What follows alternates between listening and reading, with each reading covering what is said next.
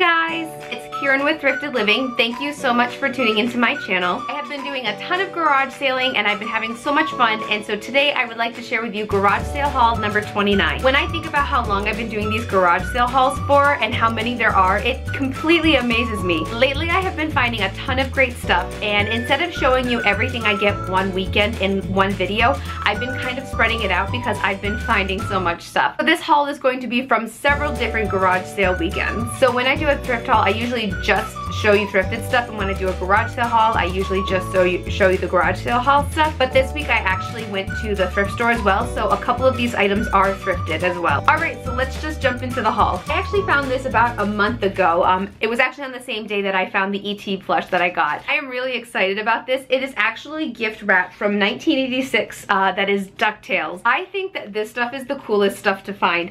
I don't know why, I just love it when things are like in the original packaging and you can just like remember that like this was popular at one point and people wanted to get this to put gifts in. So I just love this. It is the Huey, Dewey, and Louie with, what's Scrooge McDuck, I think that's his name. And oh man, what's his name? I can't remember his name. I feel like a bad person. But this is what the back of the gift wrap looks like. I probably won't actually use this for a gift wrap. Maybe I'll use it for like a scrapbook or something. I don't scrapbook though, so maybe I've been inspired to start scrapbooking. I'm really not sure what I'll use this for, but it was like 10 cents and I saw it and I was like, oh my gosh, I really need to get this. So I thought this was a really fun find. I actually got this for my little sister. This is a lamb chop and it's like a Macy's parade, I think, like a Macy's parade lamb chop. And she has always loved lamb chop ever since she was little. She would have like lamb chop bedding and lamb chop, you know, toys and lamb chop videos and everything. So I saw this at a garage sale and I decided to pick it up for her for Christmas, but I'm actually showing it to you now because she came over a few days ago and she saw it, so she already knows she's getting it. But it's just this cute little lamb chop with a Christmas hat and a little Christmas scarf. And I just think that lamb chop is the cutest. Is lamb chop a boy or a girl? I think it's a boy. I don't know. Maybe it's a girl? I don't know. I sometimes think of lamb chop and Tweety Bird in like the same grouping because are they boys or girls? Like, I don't know, it could go either way. You guys know how obsessed I am with peanuts and anything Snoopy, and this is a Charlie Brown tree. I believe they sold these at Hallmark. I think I saw something Hallmark on here somewhere, but I might be wrong. And I actually got this for just $1. I think it's a really, really cute. I'm wondering if my grandma has this, because if she doesn't, I might give it to her for Christmas because she's my inspiration for my love of Snoopy. But if not, maybe I'll put it up in my classroom or at the after school program or in my house.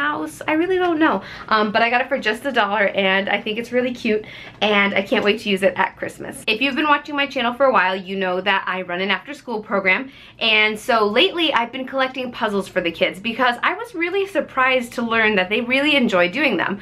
So I was able to find a few puzzles and I'm going to bring them to after school. One thing I am learning though is that the puzzles I'm getting are a little too hard, so I do kind of have to get the easier ones, at least at this point, until they build up their puzzle stamina. I don't know.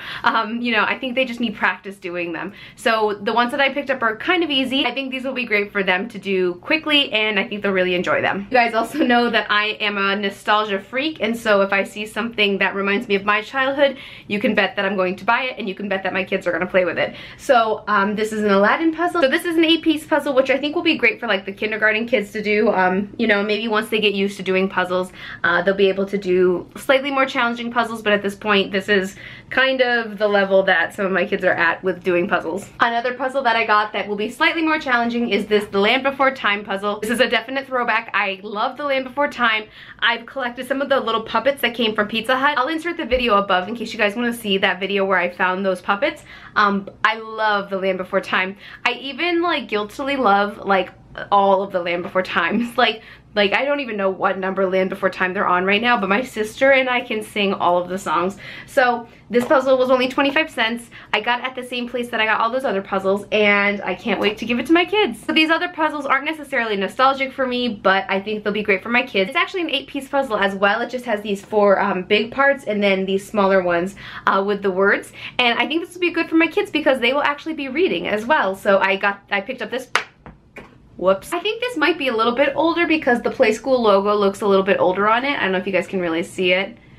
kind of see it. It looks like a little bit of an older logo for them, so this was 50 cents. I also picked up this zoo animal puzzle, which I think will be good for them. And I also picked up this bicycle puzzle, which I think will be fun as well. It says ages 1 to 3, but sometimes at the end of a long day at school, you don't really want to challenge your brain that much, so sometimes they get a little lazy and they would prefer something like this. So now they have lots of options. I went to another sale where I found a bunch of books. I really loved this sale because it was supporting the Boy Scouts, but it was really cool because it was like all of their families brought all of like their stuff to this one tent and you were able to go through everything, and I just had a lot of fun and I thought there was a lot of great stuff. So let me share with you the books that I found. I also have an obsession with big books. I remember when I was little, like being in kindergarten, I loved it when the teacher read with those big books, so I try to actually have some of those in my classroom, and I actually do teach with them. So this is one of those big books. It's not like giant like the big ones are, but this is the Pentathlon, a story about addition and subtraction. So this will go to my classroom. 8 Gangling Arms. This is a story about multiplication. 5 Minutes More, a story about time. Do you guys see the theme? The Counting Cousins, a book about place value. Baby Bear's Quilt, a story about area. The New Fence, a story about length. Diffo the Dynamo, a story about subtraction. This one I'm really excited about. It's called Mathematics from Many Cultures, and I just think that's great because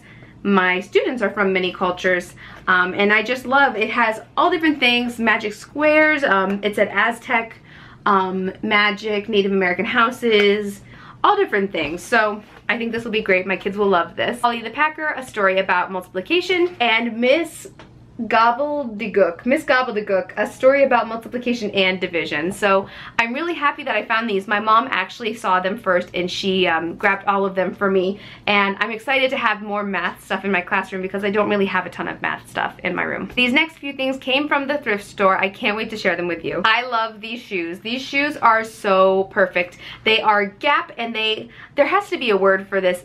Guys, I'm losing my words. I feel like I'm losing my brain right now. But whatever type of shoe this is, you guys are usually really good at telling me different types of shoes. So I love these shoes. They're tan and they have like black polka dots on them. Here they are a little closer. They are so cute. I've worn these a couple days over the past couple weeks, and I've actually taken pictures with them on my Instagram for my Thrifted Teacher Outfits of the Day that I post every day. Well, every day during the week. The only problem is they haven't been worn in and they hurt so bad. The first day I wore them, I was like, these are great, I love these, I look so cute. Like 20 minutes into my day, I was like, this is the worst decision I ever made. Once they're broken in, I know they'll be perfect, but at this point, oh my goodness gracious, they hurt my feet so bad. And because I travel, I work with kindergarten through 5th grade, I'm always walking the building, and at the end of the day, I was like, oh, these hurt. I love these shoes. They were a great find at the thrift store. I am so sneakily like infusing 90s culture into their lives. Like, I'm like, oh yeah, you want to play with it? It's gotta be from the 90s. I also got this dress at the thrift store. It has this beautiful cutout top. I'm going to a wedding tomorrow, and I think I might wear this. I'm not quite sure. It's probably gonna be a little warm. It's kind of coming across like really purpley on the camera. It's, I don't even know how you would describe this color. It is like a purple. It's like a purple maroon kind of, but it's just this cutout top with a sweetheart pattern with a sweetheart seaming on the top, and then the 3/4 length sleeves, and it is about to knee length. I think this will be really cute. I hope it's not too hot to wear it. It's actually kind of made out of a pretty thin material, like I can see my hand through it. I'll have to wear Spanx or something underneath it. I love this piece, and I think it will be great for the wedding, possibly if it's not too hot. Several videos ago, I talked about how my friend and I host youth pageants and youth talent showcases in our community. Lately, what we've been doing is we have been giving scholarships to young girls and boys who would like to participate, but who wouldn't regularly be able to afford to do something like that. And so we've been giving them scholarships to participate, and we have also been letting them pick a dress out of our pageant closet. So I was actually able to find another dress at the thrift store, and it was half off, so let me share it with you. So I think this dress is really sweet. I actually found it with another dress that was like for a bigger girl, so I think that this was actually like part of a bridal party, but it's this like really cute like ruche top, and then it has this really pretty sequin gold belt, but it's like a big poofy ball gown. Some girl is going to pick this and absolutely love this. I can't wait to see who would like to wear this at a pageant. I think this dress is super sweet, and I can't wait to see which little one decides to wear it. Whenever I see things that make me feel nostalgic, you guys know that I have to pick them up. When I went to the thrift store recently, I saw a game sitting with the bric-a-brac and all the like the knickknacks and stuff like that, and I knew instantly that no matter what, I had to take the game home with me. If you follow me on Instagram, you probably already saw it, but if you haven't followed me on Instagram yet, let me show you what game I found. This is the coolest game. This is a Little Mermaid Tiki Journey Under the Sea with Ariel game. I think that this is really cool. I didn't have this game when I was little, but I could tell that it was definitely from the original Little Mermaid. I mean, look at it, you can just tell. Something even cooler about this is that it is a 3D game. So like the board is like vertical, which I think is really, really fun. This is what the back of the game looks like. I mean, look at their outfits. Come on, you can tell that this is from the 80s or 90s. I think it's from the 80s. And I really, really love this game. I'm going to end up bringing it to after school. I have no purpose for it at my home, but my kids still love Ariel. They all watched the movie, and so I think that they will enjoy playing this. I got that game for $3.99, and I can't wait to bring it to after school so that I can share it with my kids. I know they will love playing it. Well, that's it for the haul. Thank you so much for watching. I recently posted a DIY Father's Day gift idea collab, and I would love for you guys to check it out. I have linked that above in case you haven't seen it. Also, if you are a crafty YouTuber and would like to join my Creative Collabs Facebook group, I have left a link to the Facebook group below. Please join us. We would love to have you. Don't forget to check out my blog at thriftedlivingblog.wordpress.com. Please follow me on Instagram to see my thrifted teacher outfits of the day. Please like, subscribe, and share. Thank you so much for watching. Bye!